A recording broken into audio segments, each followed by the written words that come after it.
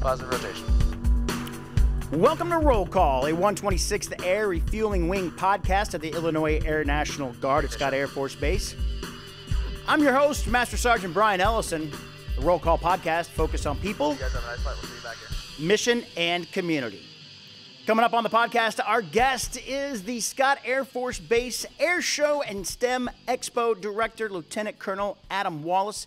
He tells us all about the air show, what we can expect, the best way to enjoy it, and how do we get there and get into the show. So many questions answered. We also have, I hate to say it, but a little controversy on the show.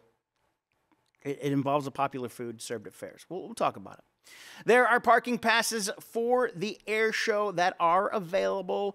They're dwindling, though, one parking pass per car. But the best way, I think, it's almost stress-free.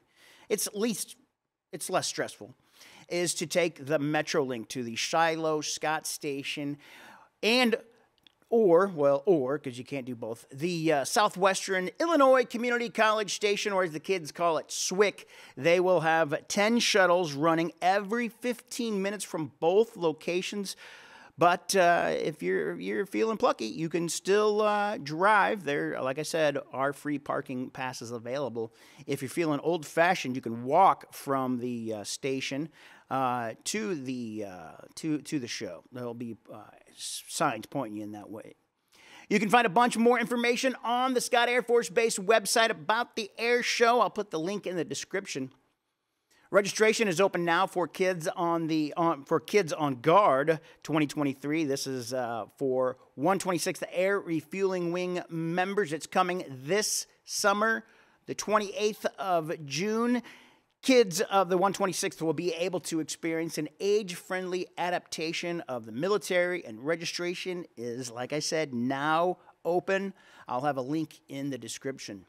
Coming up in this week's Look Around the Air Force, Secretary of the Air Force stops by Recruiting Command, and submissions are open for the latest innovation rodeo, in which today's guest, Lieutenant Colonel Wallace, makes a small cameo.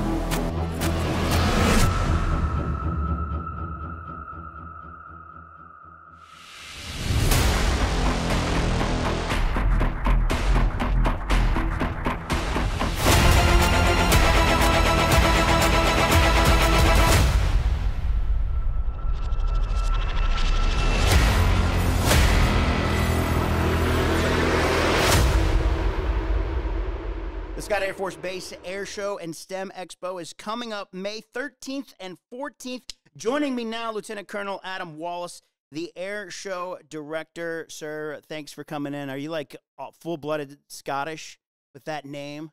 Yeah. So our roots go way back, like centuries ago. So before the revolution, our family was over here. Crazy. Yeah, mine too, but we're Irish, English, and Scottish. I always joke we hate ourselves. Sir, what are some of the aircraft that we can see at the air show? Oh, so the team has been warned. Every MAF, every mobility gray tail will be out on that ramp. That is the focus. We're the showcase wing. We're going to showcase AMC's assets. And hey, we're going to C5, KC-135, KC-10, even the KC-46, and of course, my favorite, the best of them all, the J model Herc. Okay. All right, the C-130. You got it.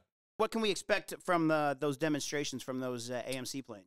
Yeah, so the key here is, like, we're going after recruiting and also giving it back to the community as far as, like, this is our thank you, right? Right. So the focus is going to be also the C-17 demo team is going to be out there, displaying, like, hey, a lot of people haven't seen an aircraft that large do that cool stuff, right?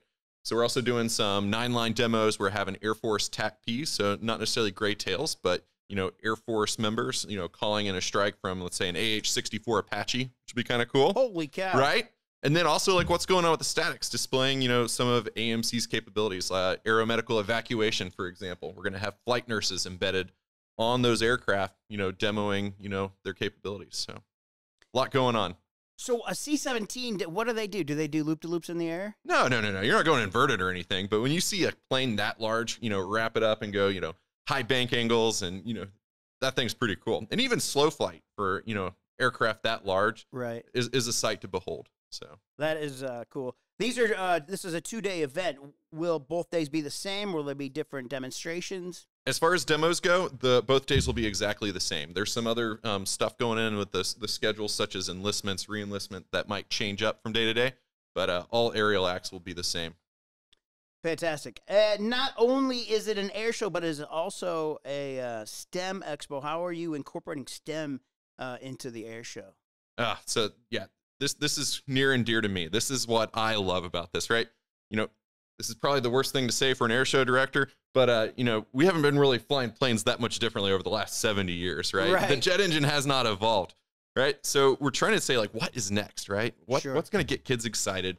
What's going to get them, from binge watching Netflix and like get them into these STEM fields, right? Right. So Boeing's being awesome. They're bringing out some of their new drones, okay? And then also we have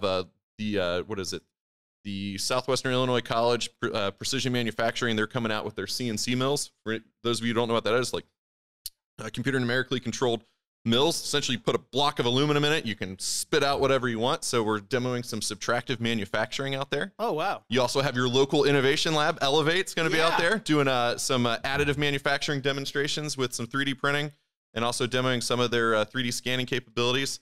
And really, it's you name it, it's going to be out there. A lot lined up. Sir, how can folks get parking passes to get on to base, and if there's any left? Yeah, so if you go to the Scott Air Force Base website, you'll be able to catch a link directly over the air show, and from there you'll be able to snag parking passes. We want to be very explicit. We're not selling tickets. You just need a parking pass to get onto the installation.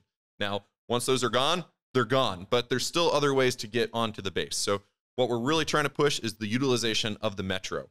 So we're going to have shuttles running from the metro stop here at Scott that are going to take you right to the front entrance of the air show. So if you don't want to walk very far, take the metro. It'll be Gucci, I promise. Talk about the metro, and I know that gate, that's going to be open gate. There, you don't need an ID card to get on base.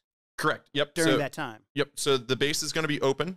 So we're already coordinating for that. You will be vetted as you go through the entry control point to the air show. So expect a full security checkpoint. Sir, you mentioned all the static display and the planes that are going to be there. You talked about a lot of the AMC planes, but I'm sure there's fighter planes as well.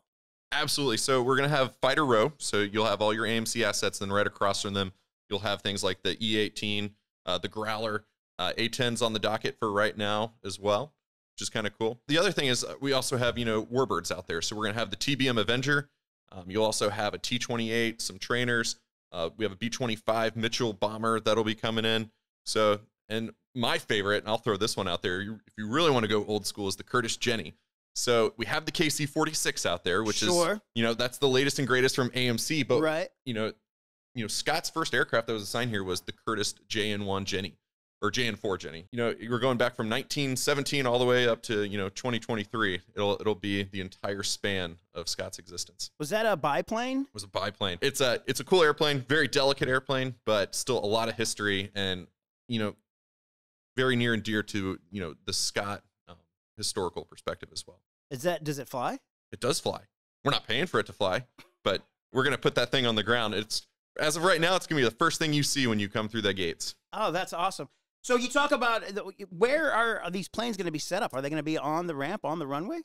Yeah, so essentially the entire west side of the ramp. So we're eating up all of that real estate over there. So we'll have some maps published through Public Affairs and tagged to the website.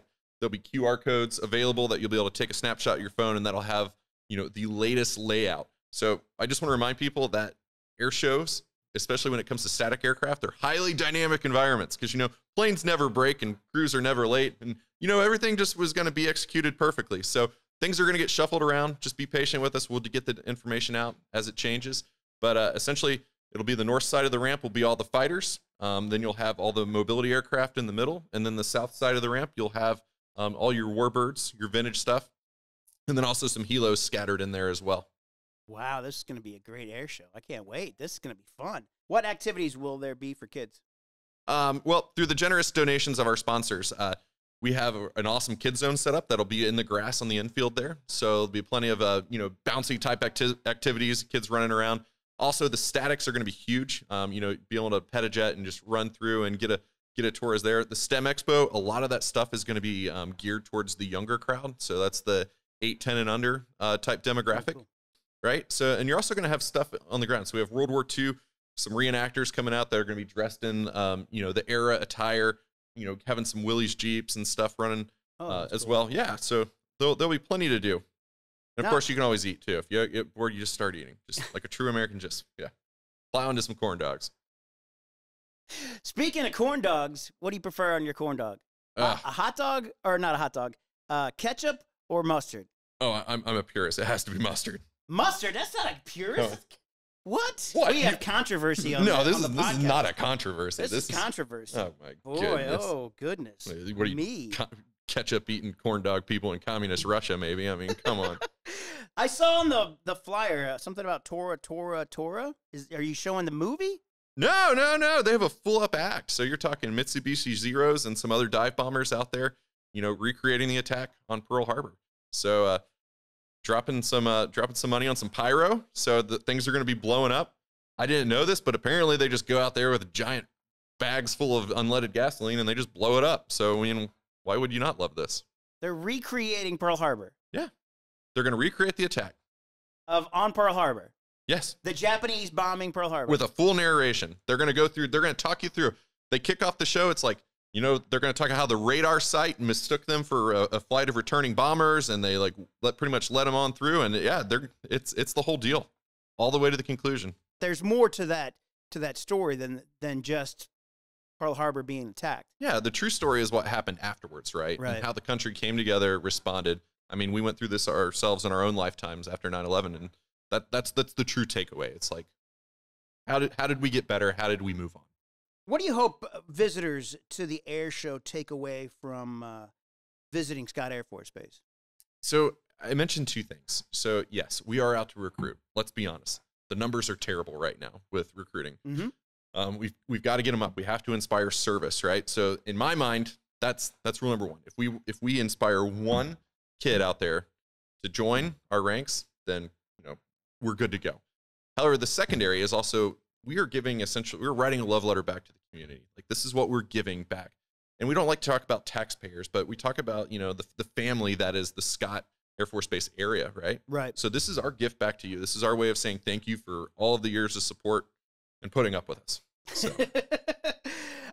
We're talking with Lieutenant Colonel Adam Wallace, the air show director that's going to be on Scott Air Force Base. It's Scott Air Force Base and STEM show. It's coming May 13th and 14th. What time, what's the hours of operation, if you will? All right, rule number one of doing air shows, you never publish hours. Oh. Yeah. What time are you hoping to start? How about that? I'll give you the gates. So we're going to open at 9 a.m. Okay, there we go. And the gates are going to close about 5 p.m., all right? Okay.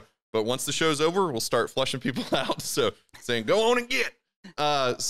But really what we're shooting for is 11:30 is to start. That's weather dependent, right? And wrapping things up around 4 p.m. Okay. Now, I can tell you that normally with air shows, Blue Angels, like our headliner is gonna be the last act of the day.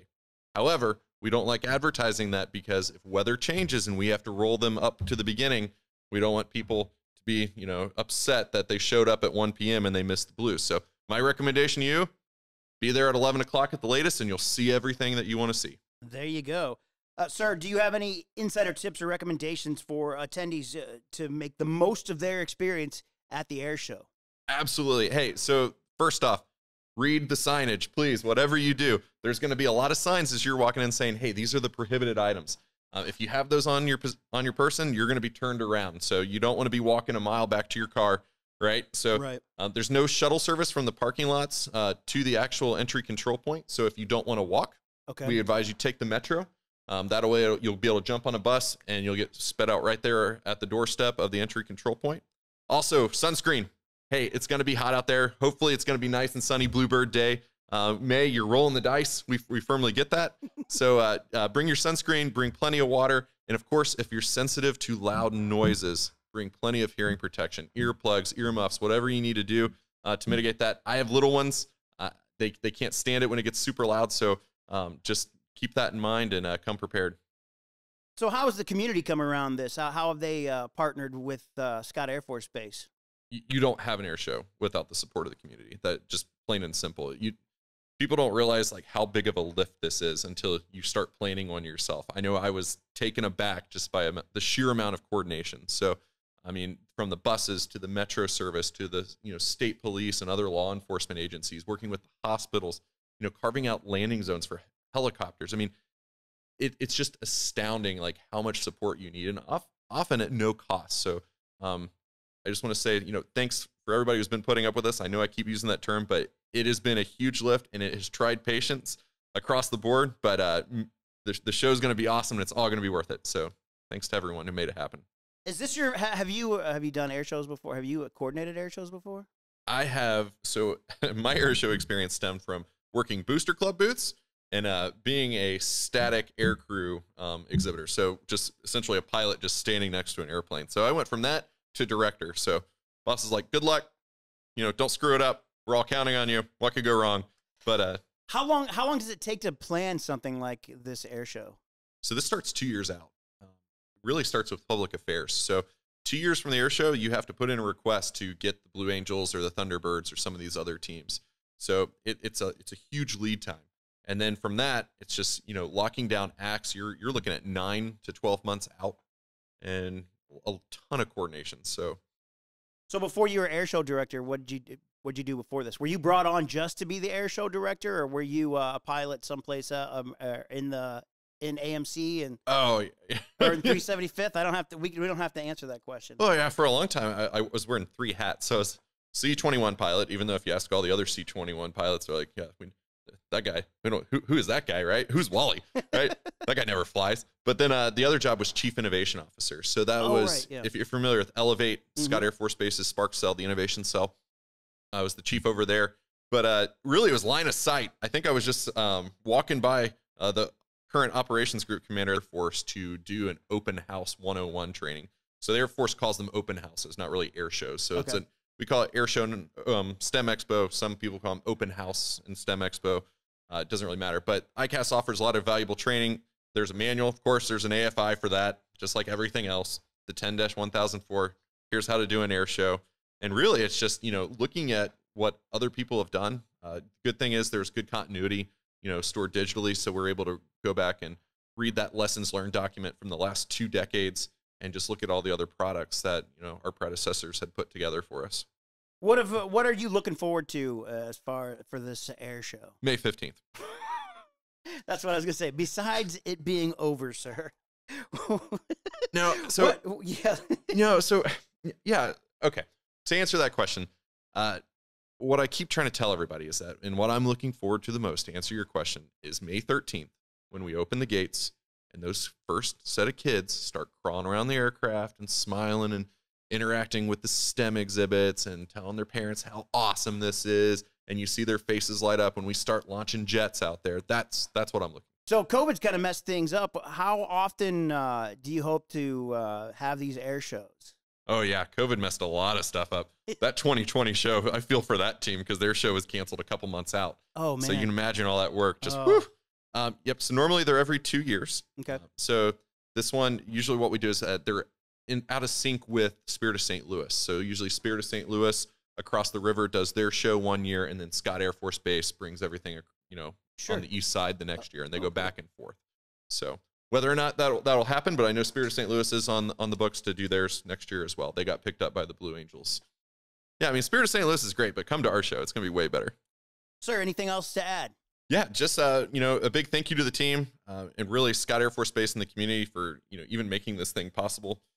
I keep reiterating that it is a huge, huge, huge, huge, huge lift, and it's a giant ask of everybody. Secondly, Mother's Day weekend, right? Why would you not want to bring mom out to an air show, right? Yeah. It's a cool opportunity. Hey, it's free. Bring her out, show tour. The Red Bull team's going to be out there, Blue Angels, and a lot of cool high performance demos. And just to reiterate, just to manage expectations, once those parking passes are gone, please start utilizing the Metro. Metro. We have parking reserved over at Swick, over in Belleville, so you can catch it there. And even if you want to go further, Swansea or wherever, just bring it in. We'll have the shuttles running. It'll drop you off right at the doorstep. Fantastic. That is Lieutenant Colonel Adam Wallace, the Airshow Director for the Scott Air Force Base Airshow and STEM Expo, which is coming up May 13th and 14th. Can't wait to see you there, sir. Looking forward to it.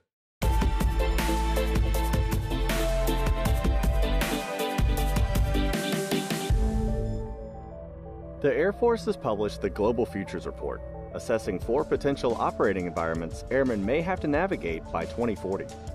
Alternative futures include great power competitors continuing attempts to increase leverage over the U.S. while diminishing American advantages, the possibility of technological advances reshaping global power dynamics, coordination between Russia and China for their own benefit, and natural and man-made crises that could drive isolationist and nationalist tendencies across the globe. Planners and strategists will use the report for future wargame scenarios to help airmen anticipate what future operations may be like. Secretary of the Air Force Frank Kendall visited Recruiting Service headquarters in San Antonio, Texas, for updates on efforts to sign new people up for an Air Force career. The trip comes at a time when concerns are focused on the service's ability to attract and recruit airmen to meet the nation's security needs. Major General Ed Thomas, Air Force Recruiting Service Commander, says they're knocking down unnecessary policy barriers to help bring in the best talent. That includes revitalizing the naturalization program with U.S. Citizenship and Immigration Services, funding college loan repayment programs, and adapting tattoo policies. Other new programs reward existing education and technical credits. Members of the installation and mission support community can win up to $1 million to put their ideas into practice. The 2023 Innovation Rodeo is looking for new concepts that will help the Air Force deliver capabilities, improve installations, or support airmen, guardians, and families in a better way. This year's theme is Mission-Focused Innovation. Both military and civilians can apply. All submissions are due by May 12th.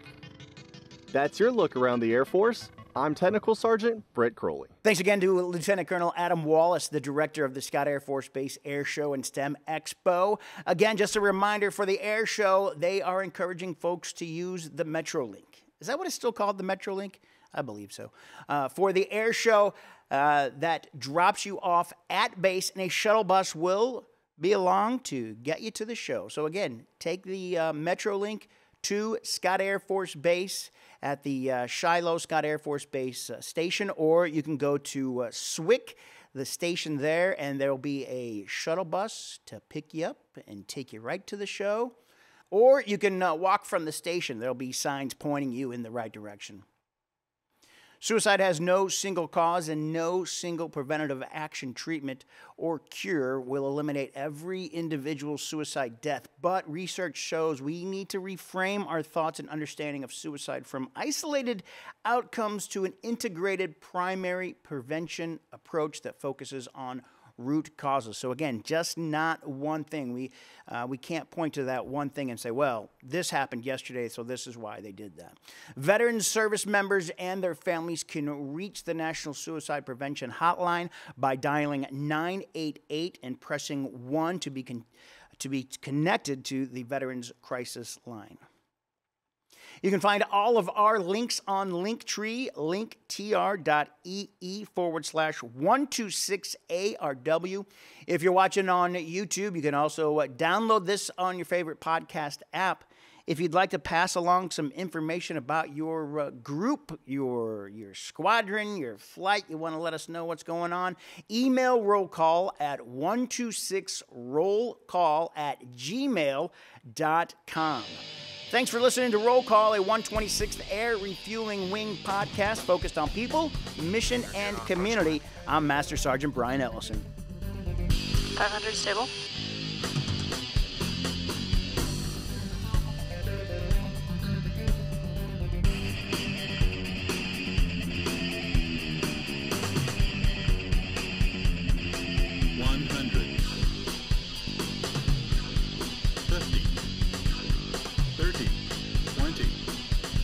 Him.